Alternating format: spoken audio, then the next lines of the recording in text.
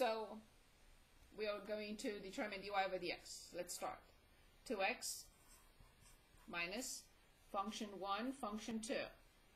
First function prime is 1 times the second one. Don't forget the minus to distribute. I normally put parentheses just to make sure you're not confused with that. X and dy over dx. And then plus 2y dy over dx. And the right hand side is 0.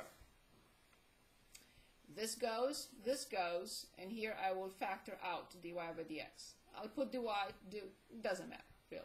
Negative x plus 2y dy over dx. These two go to the other side, negative 2x plus y. So finally dy over dx will equal, I'll factor out negative 1, and I get 2x minus y. I factor out negative 1, I get x minus 2y. And the negative that I factor out from the top with the negative that I factor out from the denominator will go away.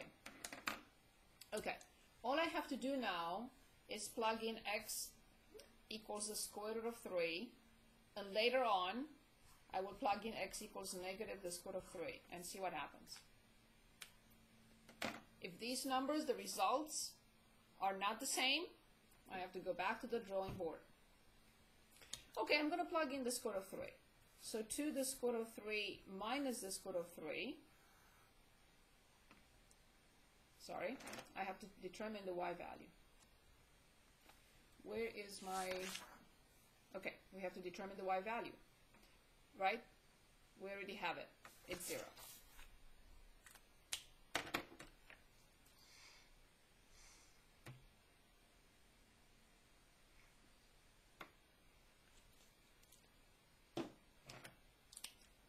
Okay, so this is 0. I'm going to make it very big because I have y down there.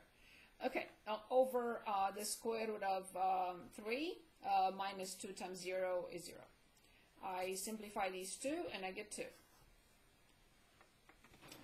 I repeat for dy over dx when x equals negative the square root of 3. And I get 2 times negative the square root of 3 is negative 2 the square root of 3. The denominator is negative the square root of 3 because these two are 0. I should have written them here, and I should, not to make a mistake, not have to go back anywhere. And I get 2. Since they are the same, it is true what they said. Show that the tangent lines of those points are parallel. They are parallel. I don't have to determine the tangent lines. They are parallel because they have the same slope. So the slope of the tangent line at the square root of 3, 0 is the same with the tangent line at the point negative the square root of 3, 0. Any questions? For this, we just have to show that the math we did shows that they're both the same. You don't have to write anything extra after that. No. That should be enough. It just shows that I showed that the slopes are the same. I showed that I determined the slope of the tangent lines at those points. Okay? So maybe that is confusing. Let me just remove it because y is 0, so I really don't need to write anything on this side. When you go back to the notes, I don't want you to get confused. So this is 0. For a second, I forgot. I talked too much. For a second, I forgot that those points were determined, and they came from y equals 0. That's why it's always safe to write them when you evaluate. Always. So there is no error. Okay. Any questions? So I have a question. Sure. Yes. I have one. Yeah, so please. What made you put it over like you did 2 times the square root of 3 over the square root of 3? What made you do that? X is the square root of 3, so I have to replace x by the square root of 3, and I have to replace x by the square root of 3. Y equals 0, and that's why it's 0. I'm just replacing in this expression these values. All right. Thank you. Better? Yes. Perfect. Other questions for me? Okay. I think we have enough, but of course, please come back with more questions from anything. So let's move on to section 3.6, derivatives of log functions.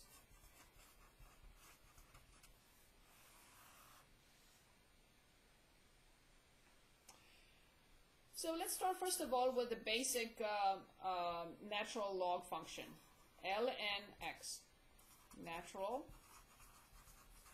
log function.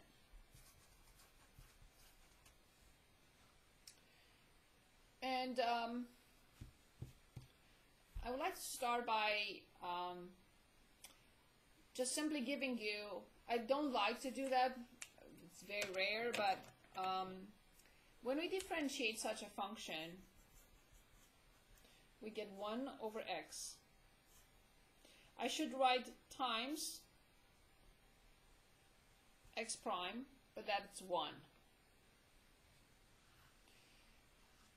Before we move on to differentiating natural log of a function, something like this, natural log of function f of x. When I differentiate that, then I have to follow this rule, which is the chain rule, right? So let me write it now since I started. It's 1 over f of x, 1 over x, 1 over f of x, but this time is multiplied by f prime of x. One important result, because we are going to use it in chapter 5, is the following. Important result. To be remembered. Can anyone refresh our memory on the absolute value of x? What are the options for the absolute value of x?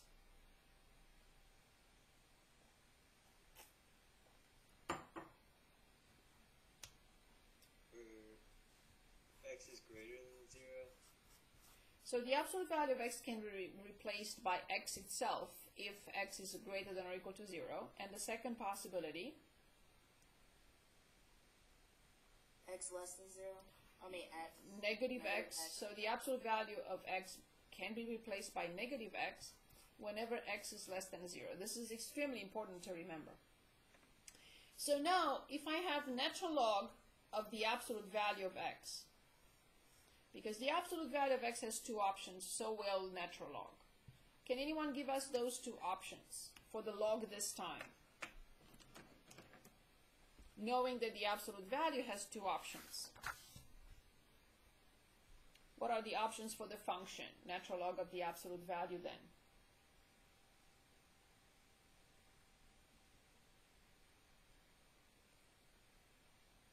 What do you think? It's okay to be wrong.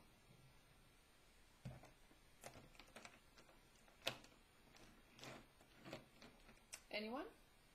Would it be ln x? Very good, of course. I cannot have 0 in ln, so I have to restrict it to greater than 0. Good. What about the other one? Natural log of negative x. Excellent. Very good, for x less than 0. Good. So we know that there are 2 options. Now I would like to differentiate this function since I already have the formula. So the chain rule. I don't know what to do with this cable. I'm going to try something else next time. But I don't want to interrupt right now. Okay, so at this point I would like to differentiate this. In other words, differentiate natural log of the absolute value of x. So obviously there is a derivative for this and a derivative for this. So what would be the derivative for the first one, for the first branch? 1 over x. Excellent. 1 over x for x greater than 0. What will be the derivative for the second one?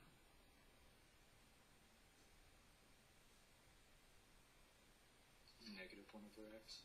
1 divided by negative x multiplied by the inner function prime, which is, 1.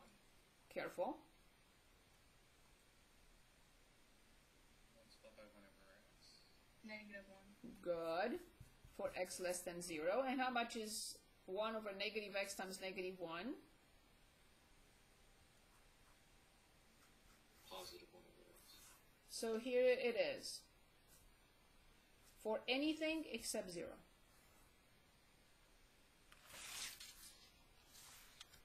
So, when we differentiate the absolute value of 1 over x, we get 1 over x. Because both branches will result in the same thing. 1 over x, 1 over x. Of course, x cannot be 0. Why is this result important? And I'm sure you will remember this. For when we get to chapter 5, when we are going to integrate this, I'm not going to write it right now, and we need the result to be natural log not of x, but of the absolute value of x. So in chapter 5, we're going to integrate the function 1 over x dx, and the result must be natural log of the absolute value of x. Okay? So this is a very important result. We're going to see it again. Okay, I would like us to practice differentiating log functions, and then we'll go back to the second half of this section. I'm not going to say what it is just yet. Okay, I'm just going to select a few problems with natural log, and then we're going to talk about the situation in which we have log base a of x, and what happens to that. Remember, when we had a to x prime, we got a to x times natural log a. But now we're going to see what happens when we want to differentiate such a function in a minute. I just want to practice natural log first. Okay, so let's take a look at f of u, which is u divided by 1 plus natural log u. So we're obviously asked to find f prime of u. It's directly or explicitly because the function is given to us. So this is our question. Okay. First of all, I see that this is a quotient. I have to use the quotient rule. So f prime will be, the denominator has to be squared. I differentiate the top function, I get 1. I multiply by the denominator. I subtract u multiplied by the denominator prime, which is only 1 over u. It happens that I can simplify u from the top with u from the denominator. And this will give us negative 1, and there is a positive 1 at the beginning. And 1 minus 1 will be 0. So the answer is natural log u over 1 plus natural log u squared.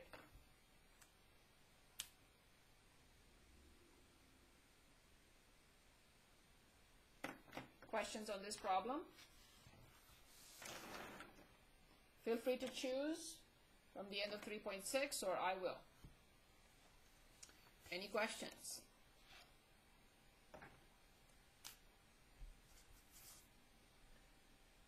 Okay, so let's look at a function composition, like natural log applied to sine squared x. Again, the function is given to us. We are going to differentiate directly. So this is f prime of x. This is a function inside a function. There are no addition subtractions. I start by differentiating the outer function. When I differentiate the outer function, I have to have 1 over this, whatever that is. Now I have to multiply it by the inner function prime. When I differentiate a function with a power, I bring down the power, I subtract 1 from the power, and now I differentiate the inner function prime. When I differentiate sine, I get cosine. Can I simplify? Remember, simplify factor are the key words here. Yes, I can. I can get rid of a sine x. Then I have 2 cosine x over sine x, which is 2 cotangent x. In order to condense it.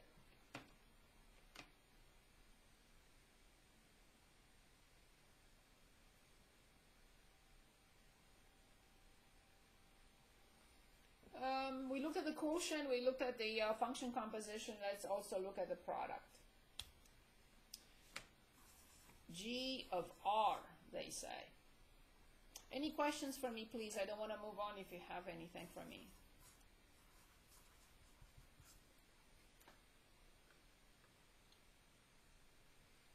Any questions on this?